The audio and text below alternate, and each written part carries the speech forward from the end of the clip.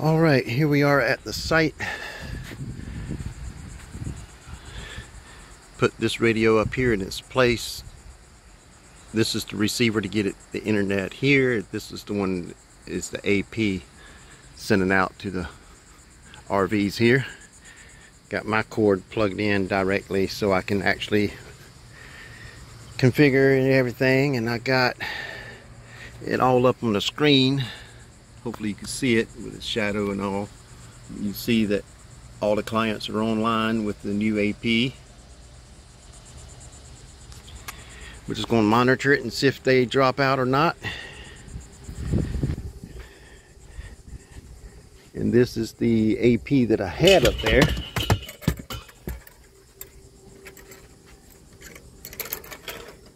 And we're going to take this one and set it back to factory and set it up and test it and see if it was just the configuration got messed up because of power surge or anything, all this electrical storms. But right now everybody's online and it's staying online. It's been good 5 minutes, 10 minutes.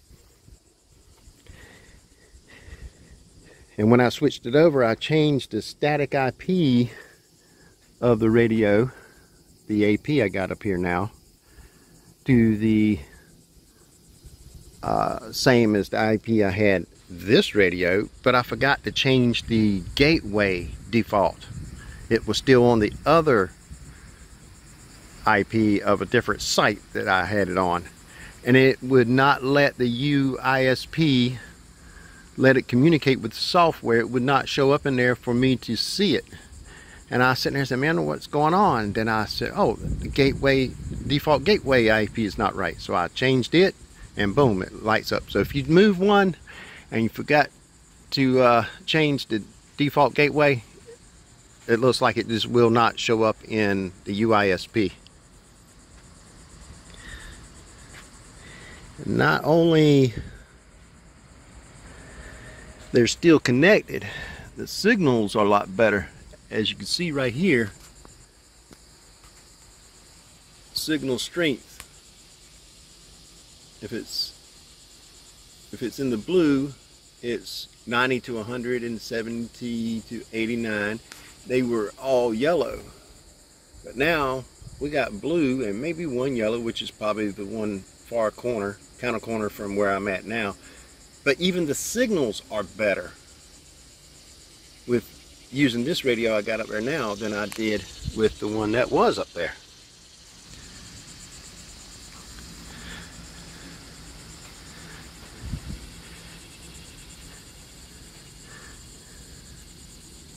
So we're just going to monitor it for a good 30 minutes and see if it stays, and if it does, and then I got to get him this wire here.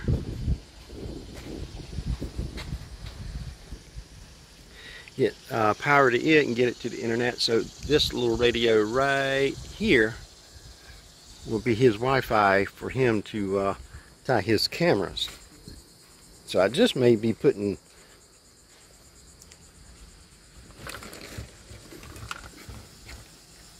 this switch, touch switch, PoE, back in, because it seems like that was not the issue. Even though it was getting warm in there, which made me think it was the switch, but possibly it wasn't, because it seems like this is what solved the issue, is the AP itself.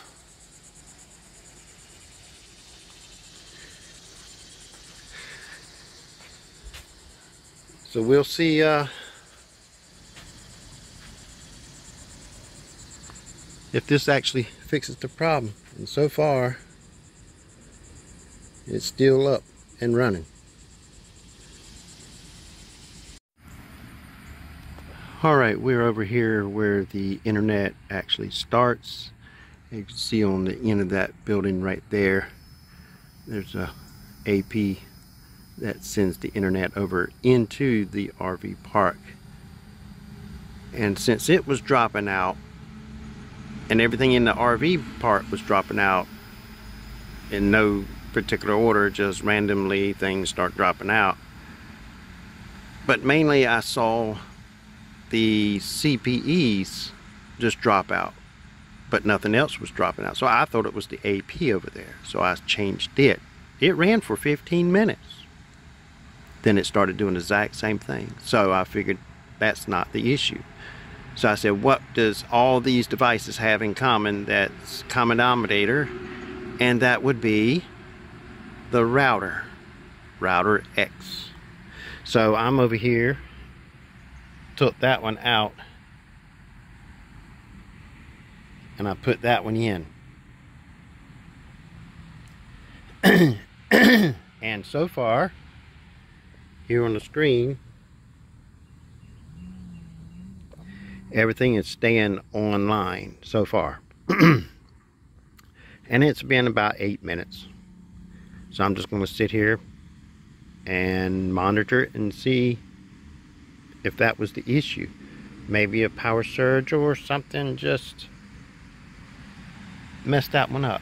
But I noticed when I opened the box, the PoE was extremely hot, more than normal. So I don't know if that was the issue.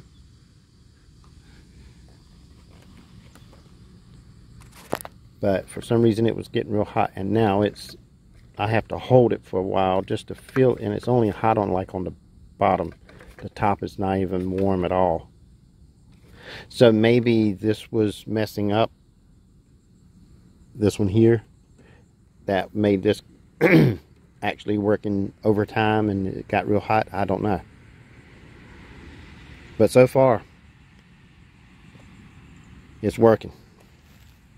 So I'm going to put it back together and I'm just going to monitor it on my cell phone.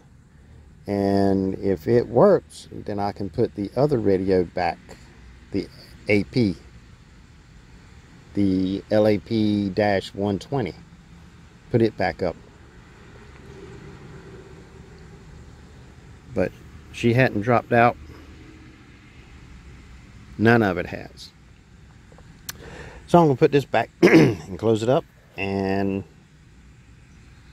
it's only like 11:30. I've been working on this since 9. Go get me something to drink. I think there's a coffee shop right around the corner. Go get me a cup of coffee and sit and watch it for a little bit. If they got a plug where I can plug in, I'll plug in and charge my laptop, because the battery's about half gone. But I'll let you know what I come up with if this is actually the issue.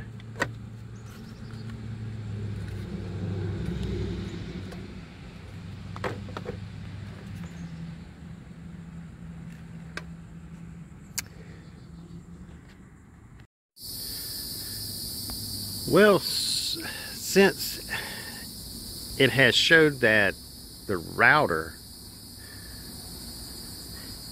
was the issue, now we're going to put the switch, the tough switch, back in here and get all these PoEs out of here and be able to connect up his Wi-Fi hotspot for his cameras. Put it back together the way it was. I think I'm just going to leave that AP up there instead of getting the ladder out and change it. Everybody's connected and everybody's got 90% or more better connection, so I don't see no reason to change it right now. So we're going to change this back, go sit in the studio, drink some coffee and monitor it for a while before I get to my next appointment, and hopefully it stays up online. But let's get this done. Alright, this is what we got now. A cluster of stuff in here. So let's get this out of here so we can get everybody connected back up. Alright, now we got it all back in here. One power supply, tough switch, PoE on all of them. And everything should come back up online.